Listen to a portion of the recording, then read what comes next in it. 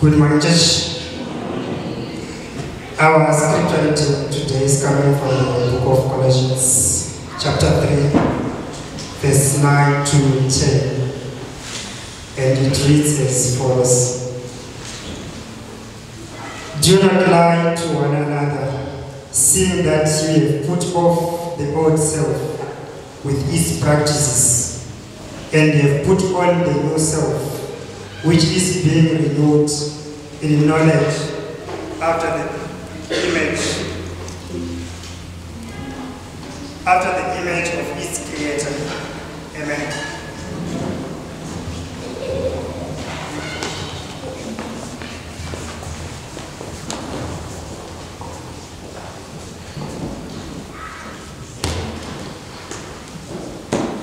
Good morning, Hilltop.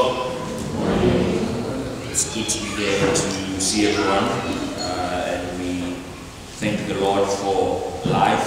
Thank Him for the opportunity to be able to gather this way. Thank you, Brother Kutai, for the scripture reading, and I think I might have been the one who cut you off there, because as soon as I turned on my mic, you went silent. So my apologies on that. Jim comes to Joburg, so I'm still learning how to technology.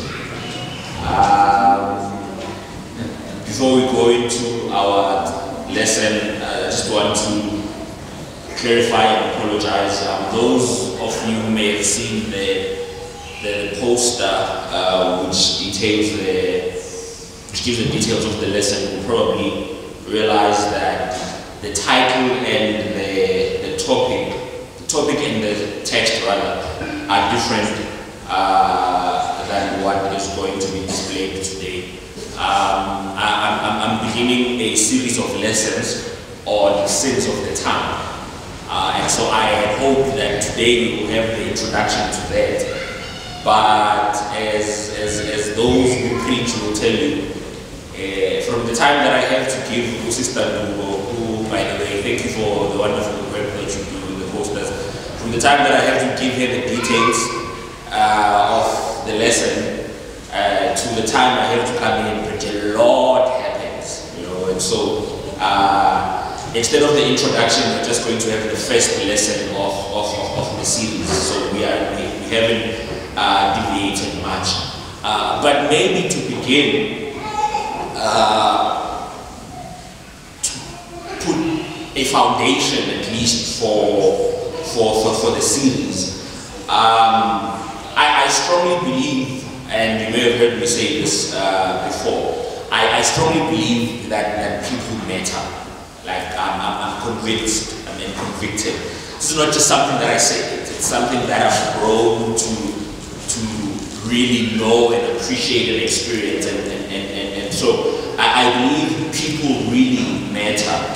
And they matter because, number one, they matter to God, but also because they are a blessing from Him in our lives. And so faithfulness to God includes, among other things, us being faithful to the people that He has given us, or it is seen in how we treat the people that He has placed in our lives. And so if faithfulness then to God is going to also be seen in how we relate with each other, how we interact with one another, in the relationships that we have with each other, Satan, in trying to make us to be unfaithful to God, is going to come in and attack the relationships that we have with each other. And so I believe it is really important that as we think about faithfulness to God, we also think about how we relate with each other. And the primary way that we communicate with each other is through speaking. Yes, actions speak louder than words. Yes, there is non-verbal communication and so on and so forth. But the primary way that you and I communicate with each other is through our words, right?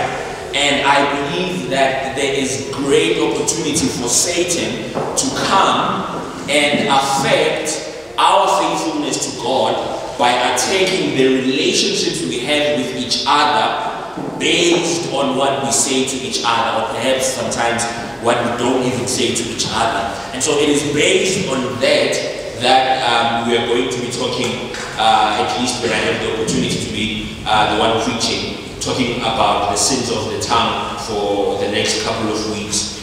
And I want to also quote something that was taught to us in one of our young adult seminar with regards to sin. And I want that to always be in our minds as we think about the sins of the tongue, right? Sin is sin. And in this regard, whatever it is we're going to be talking about as we talk about sins of the tongue, sin is sin. Number one, even if you benefit from it. Sin is sin, even if many are doing it. Sin is sin, even if others are doing worse than what you're doing. Sin is sin, even if it doesn't bother your conscience. Sin is sin, even if you don't get caught. And sin is sin, even if you don't believe it to be wrong. Just to say it again. Sin is sin, even if you benefit from it. Sin is sin, even if many are doing it. Sin is sin, even if others are doing worse than what you are doing. Or should I say worse? Sin is sin, even if it doesn't bother your conscience. Sin is sin, even if you don't get caught. And sin is sin, even if you don't believe it to be wrong. And so with that said, then this morning we want to talk about lying. We want to talk about lying. I'll give you a few seconds to think about when was the last time you told a lie. I always, whenever I preach about lying, this is always how I start the lesson. When was the last time you told a lie? And I wonder if we did think about it, I wonder how many of us thought about what we deem on our own scale to be a big lie, and that has serious consequences, right? And so when I was asking you about when was the last time you told a lie, that's where your mind went. Everything else, there's a scale we have created where it's a big lie and it has serious consequences. But I don't think that's the kind of thinking that we ought to have when it comes to lying. I honestly believe that lying is one of the sins that has become sanitized and watered down in our world and in our time today, where I think to an extent we even agree. It might not be expressly so, but I believe that in a way through how we conduct ourselves and what we do not speak out against, I think we have reached some form of agreement that there are certain instances and certain circumstances in which it is okay to lie, or it is understandable to lie. Even if you might say, okay, this is wrong, but no, I understand, right?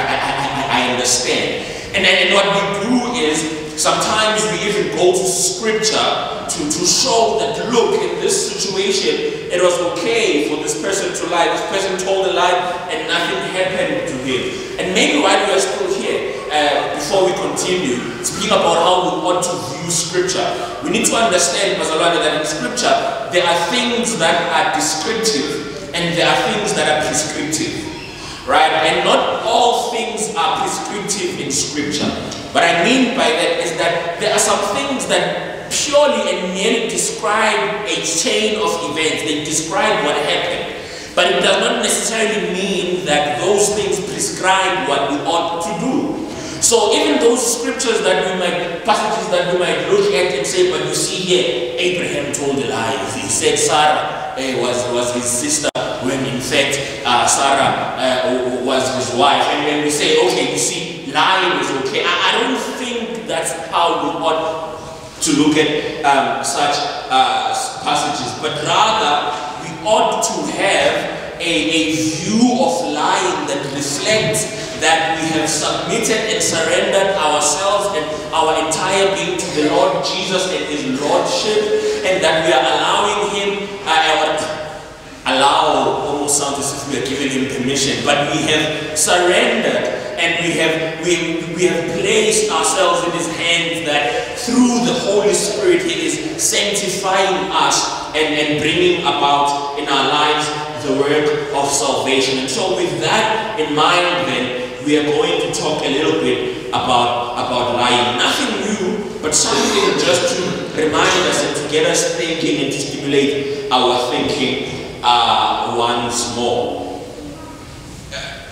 To cast the net wide about what we are talking about when we speak about lying, we are talking about deceit. We are talking about falsehood. We are talking about false witness, misrepresentation, misinformation, and fraud, right? That's what we are talking about. And I honestly believe, because scripture says so, that lying is more serious than we make it out to be. Lying is more serious than we perhaps even believe, right? Because if you look at firstly what scripture says about lying, in Proverbs chapter 6, this is probably before I came, but I am sure that Baxter would have done a thorough job in addressing this. But in Proverbs chapter 6, there is the list of the so-called 6 things, yes, even 7 things that the Lord hates. It should be around there in verse 16. And there the author tells us that lying is one of those things, right? God hates lying, verse 1. And then when you go to John chapter 8, again I'm going to have to mention Baxter because this is probably one of his favorites. Jesus there speaks about how Satan has been a liar from the beginning and is the father of lies. And he says when we lie, we are children of Satan. And so not only does God hate lying or lies, but lying makes us children of Satan. When we were young, growing up, we used to have this thing where we would say someone, you are a child of Satan. I never knew that was a thing, right? Until I grew up and realized in scripture that scripture actually does say that someone is a child of Satan. And when we lie, it makes us the children of Satan. Listen to what Revelation 21 says. Revelation 21 speaks about how liars will have their place in the lake of fire. And Matthew 15:18 to 20 tells us that lying defiles us. There is this issue where Jesus is asked about why his disciples do not wash their hands before they eat.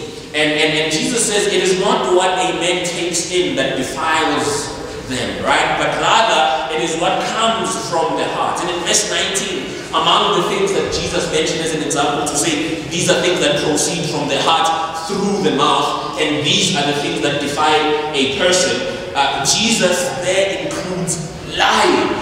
And so I don't know about you, Bazawani, but this is something that we really need to give careful attention to. This is something that is perhaps serious more than we make it out to be. But why then? Why is it that it is like this? Or perhaps, what are the effects of lies in our lives? Firstly, the thing about lying is that it is opposed to the nature and character of God. When you read in the book of John chapter 1, by the way, there's going to be a lot of scriptures today, so for those who might be writing, heads up. John chapter 1 verse 14 and John 14 verse 6. John 1:14 tells us about how the Word became flesh and dwelt among us, and we beheld His glory. The glory is of the only one begotten of God, full of grace and full of truth. And then in John 14 verse 6, this word that John tells us about, who is Jesus, he says to us, I am the way, the truth, and the life. And so God incarnate, the human personification of God, the one who fully represents the character of God, who embodies who God truly is, as Colossians chapter 2 verse 9 and it should be 1 and 19 tells us about how the fullness of God dwells in Him in bodily form. When we look at Jesus, we truly see the character of God. And the Bible tells us that He is not only full of truth, but He even says He is the truth. That's how much of a very close relationship, if so to put it, there is between Jesus and the truth, that the Bible would even say, he himself actually would even say he is the truth.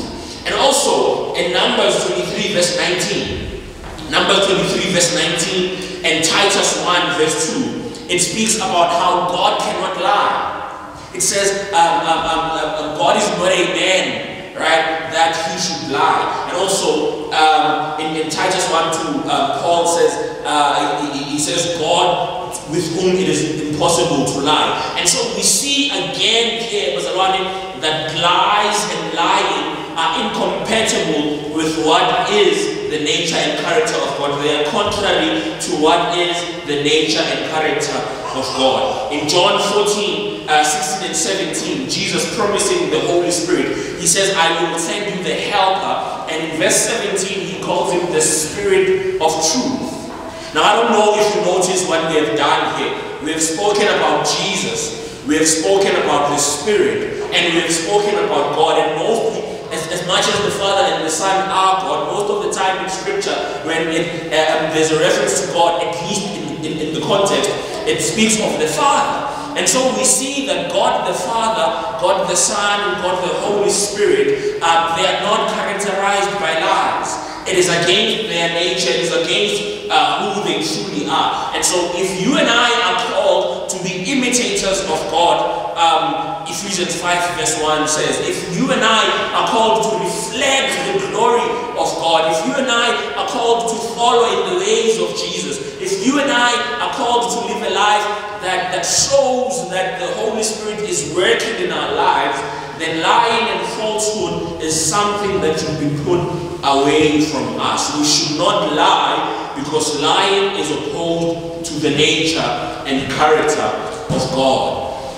Another thing we see in Scripture is perhaps moving from the vertical and now going to the horizontal. Lying destroys whatever relationship there is in which they are told. Lying destroys whatever relationship there is in which they are told. Proverbs 26 verse 28. I am sorry, my brother, my friend, for walking in your territory. But Proverbs 26 and 28 says, a lying tongue hates those who are crushed by it, and a flattering mouth works ruin. Think about that for a moment. A lying tongue hates those who are crushed by it. And so in whatever relationship that we find ourselves in, when we are not honest, when we are not truthful, when we tell lies, it is not a reflection of lying, or rather of loving, of being loving, but it is a reflection of being filled with hatred. And again, this is not one of those things where we are like, okay, but that's not true of me. But rather our actions reflect and they manifest what is true of us. And so whether we think it or not, whether we believe it or not, whether we know it or not, whether we say it or not, when we lie, Scripture tells us that those who are on the other hand or the receiving end of our lies are actually not loved by us, but rather we hate them. And that's what lying does, it breaks trust. It creates an environment of uneasiness. It creates an environment of second guessing each other. It creates an environment where there are insecurities. It creates an environment where we doubt whether people have our best interest at heart. It leads to us losing our integrity. And again, it's no wonder that it does this, because the writer of Proverbs tells us that lying comes from a place of hate.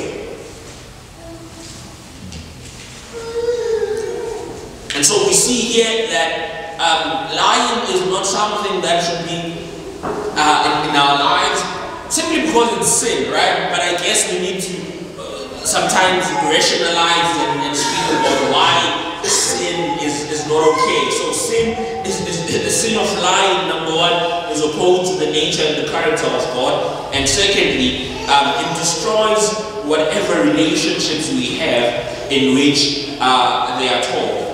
Another thing though that it does, it really places a burden on you.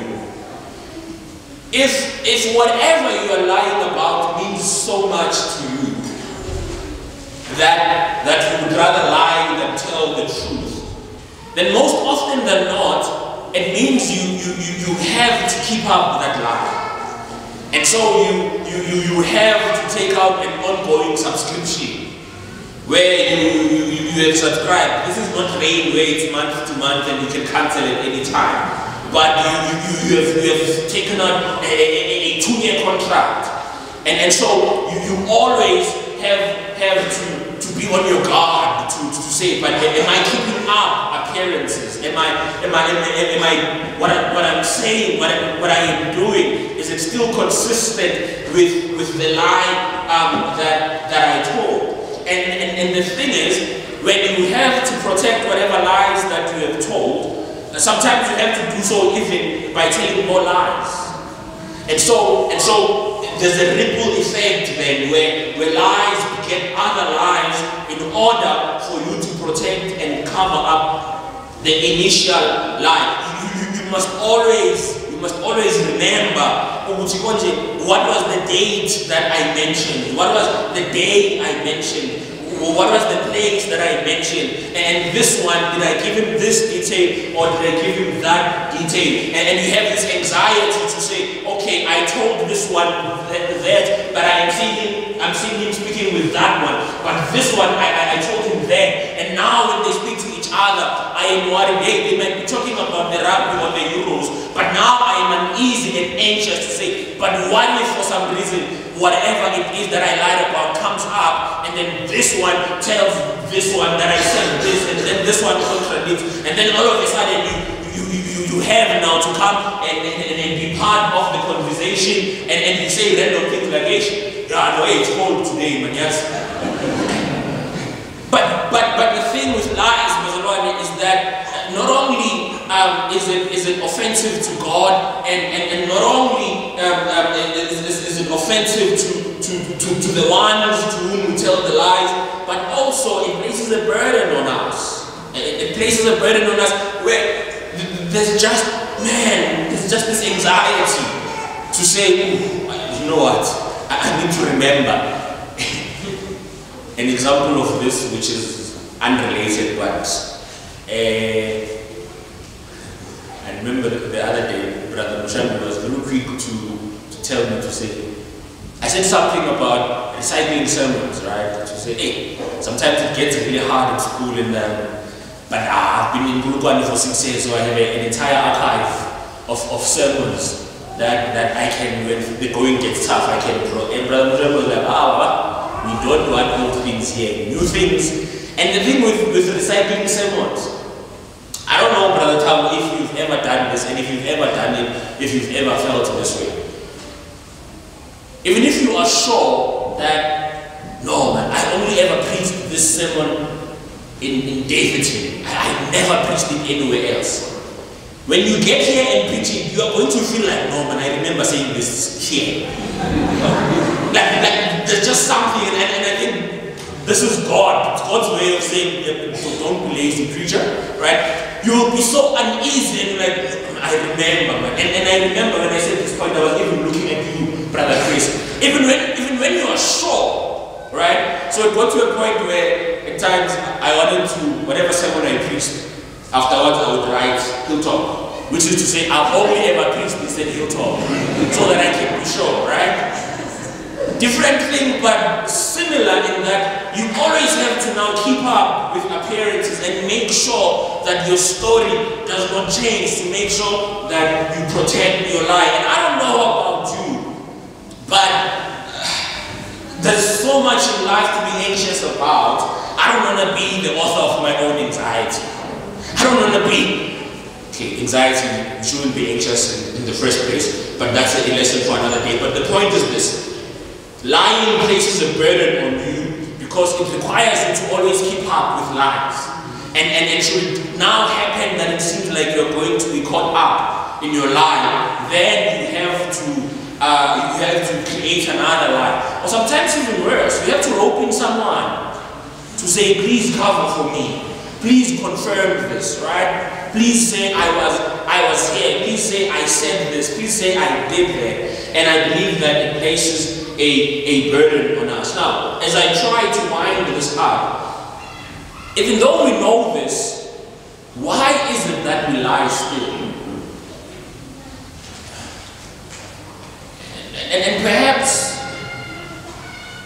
with this example I'm going to give, I'm trying to, remember how earlier on I said, big lie, big consequences. I'm trying to go even to the side where even if perhaps indeed we do have that scale of big lies and big consequences, this side, on the other side, it's small lies, small to negligible consequences. With this example I'm going to make, I want to even cover this side. Because again, we are thinking about things based on what Jesus would think, what Jesus would want, what Jesus would say. And so it's not about whether big lies or big consequences. But I think we sometimes lie because we often weigh lies by attaching consequences, like I've already said. If you read in the book of Acts chapter 5, the incident with Ananias and Sapphira, Ananias and Sapphira, whichever one applies to you.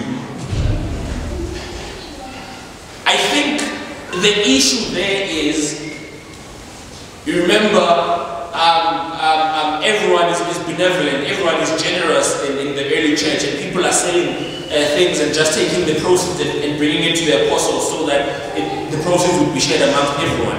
And Ananias and Sapphira, they commit to sell a piece of land that they had, and then they take the money and give it to the apostles. But once they see the money, once the money is here, man, like, I can withhold some of it. And I believe that perhaps what happened is they saw their lie as being a victimless lie. Because they had not promised the money to anyone. They did not owe the money to anyone. If they had never been found out, no one was going to be consciously or directly affected by what they had done. And so perhaps because they see that this is a victimless lie, the consequences are small or even negligible, perhaps they decided to say, no, it's fine, we can withhold some of the proceeds. And so obviously the apostles do not know how much money they sold the field for compared to what they are bringing. But the Holy Spirit, right, is able to guide and reveal to the apostles that no, these ones lied. And Peter says, you have lied to the Holy Spirit. And I believe that sometimes we also weigh and measure situations and think, but is this not a victimless lie? Is this not a lie that has a small to negligible consequences? And maybe to give an example that I will bring a close. There's a man that I know, Tinga, whether in the spirit or in the flesh, I do not know, but he is studying. And he is studying at a time where generally we would say that it's late, right? It's not too late, but it's not around the time where you expect someone to be pursuing their first degree, right? And this man, whether in the flesh or in the spirit, who is studying,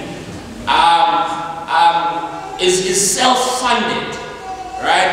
And so the money that he is blessed with has to compete with school and textbooks and traveling to a certain different other city to write exams, whether in the spirit or in the flesh.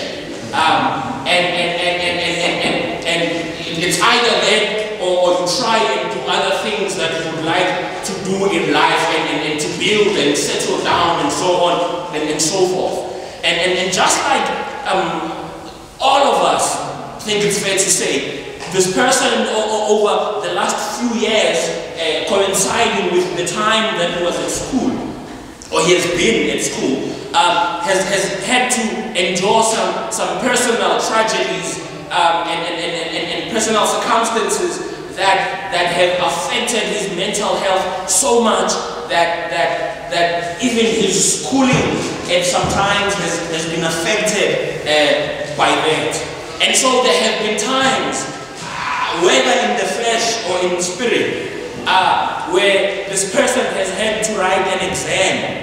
And then he has just been overwhelmed thinking about all of these things, thinking about what's at stake, thinking about how this is now the opportunity for me to try and get something.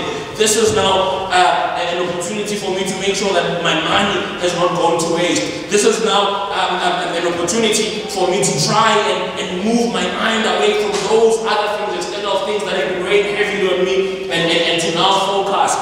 But then there have been times when maybe he has or hasn't gone to the doctor to say, "Hey bro, I am sick." Because looking at where he thinks he is in being ready for the exam, right? And what's at stake, he feels like, man, I can't take any chances. I need to go in there very prepared. So he goes to the doctor. And with how the consultation goes, there's even a temptation to say, when the doctor says what's wrong, says, you can write whatever you want.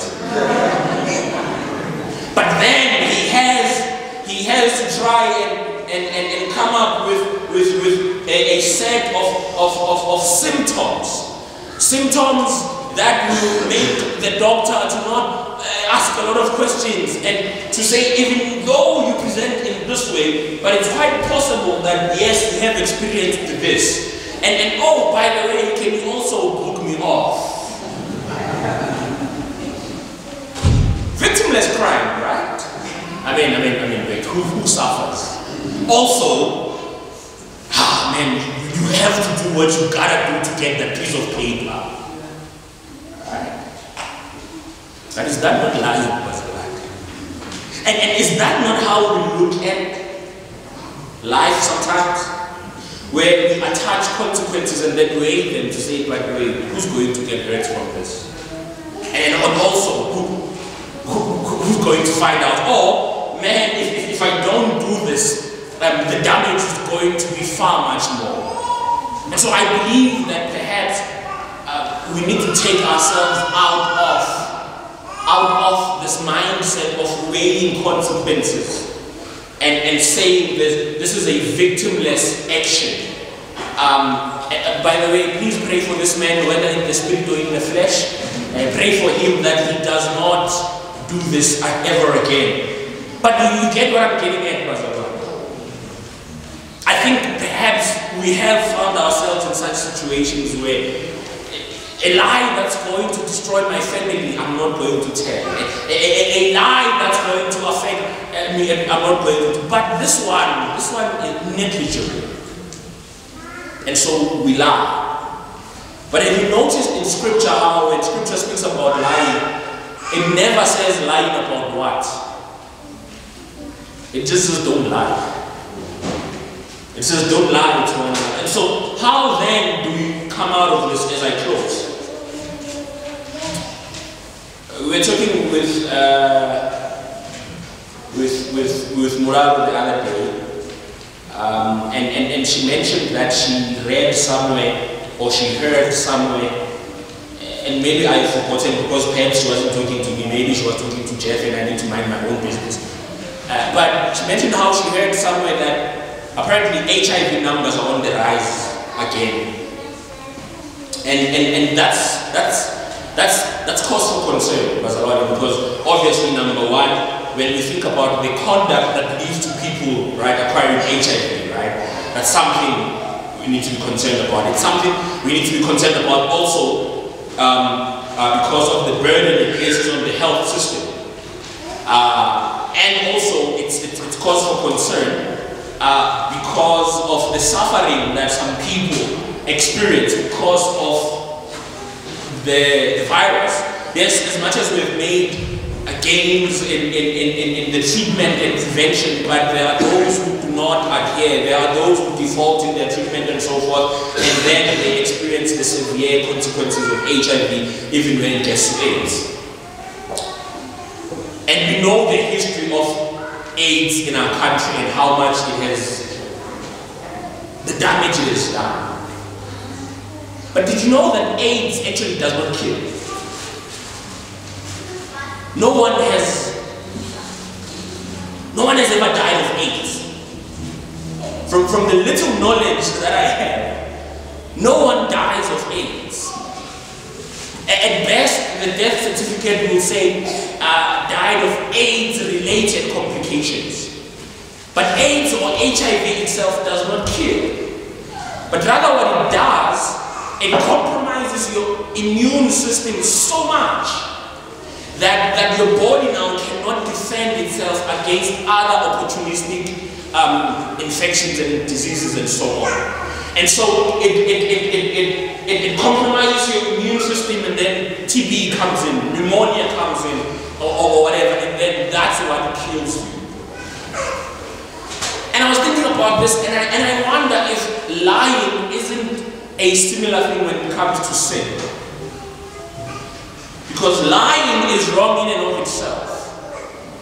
But isn't it true that lying also creates an environment for other sins to flourish as well? If I am willing to lie, then it gives opportunity for me to speak. Because I am going to protect my stealing through lies. If I am okay with lying, then perhaps it opens the gate for fornication, because I am going to cover up my fornication with lies.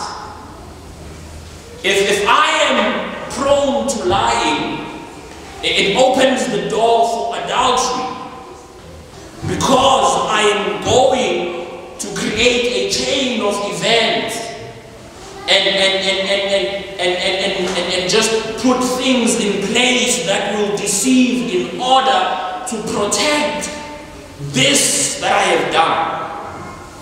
And so perhaps in our battle against sin, one of the most potent weapons we have is truth. If we are people of integrity, people who hate lying so much that man, I am not willing to place myself in a situation where I have to lie, maybe it's going to help us to stay away from other things, because to protect and cover up this, I'm going to have to lie, and I'm not going to do this. And maybe these lies that I am talking about, maybe they start with these negligible lies, victimless lies, where I teach myself it's okay to lie. And then all of a sudden I find myself in this situation where there's big consequences. And so perhaps, Bazalwane, we need to hate lying so much. And maybe, just maybe, that might be another weapon that stays away from lies. And when we do that, we are exhibiting the work of salvation that God is working in us. And so, may God help us to be people who love truth so much, so much that we stay away from lies, even if it's negligible consequences or victimless lies. And that perhaps we start thinking about jokes, and we start thinking about exaggeration, and we start thinking about omitting relevant and necessary information, that we take it that far and wonder to say, but should I even be doing this in the first place? Because listen to what Proverbs says. Proverbs 26, 18 and 19. Like a madman who throws firebrands, arrows, and death is the man who deceives his neighbor and says, I was only joking. And so, the extent of it, Pastor Lord, requires us to even think about such things as exaggeration or joking or leaving out on important information. Now, let us remember, lying is sin even if you benefit from it. Lying is sin even if many are doing it. Lying is sin even if others are doing worse. Lying is sin even if it doesn't bother your conscience. Lying is sin even if you don't get caught. Lying is sin even if you don't believe it to be wrong. And whatever extent lying goes, all of this is true even to that extent. So may God help us to be people of truth, to reflect the glory of our Lord Jesus Christ, to reflect the character of God, and to reflect the working of the Holy Spirit, so that we take care of the relationships we have with one another, but also free ourselves from the burden and the anxiety of having to live by protecting our lives. May God bless us.